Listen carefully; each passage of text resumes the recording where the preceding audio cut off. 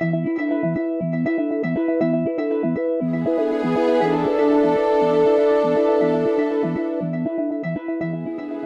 the expression, take two and call me in the morning?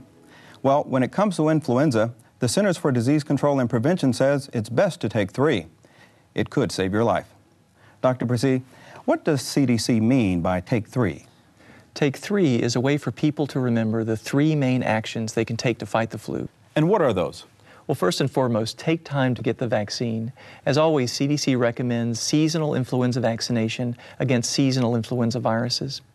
Who should be vaccinated? CDC recommends that everyone 6 months of age and older get vaccinated against the flu each year. It's especially important for people at high risk of severe illness if they get the flu, and people who care for those people. People at high risk for severe illness if they get infected are pregnant women, young children, people 65 years and older, or people with underlying health disorders like asthma, diabetes, or heart disease. And step two?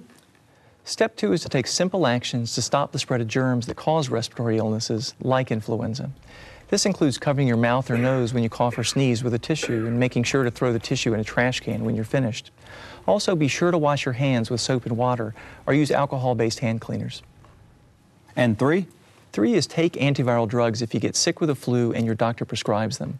These drugs can make you feel better faster or make your symptoms milder. Antiviral drugs, remember, work best if they're given early, within 2 days of getting sick.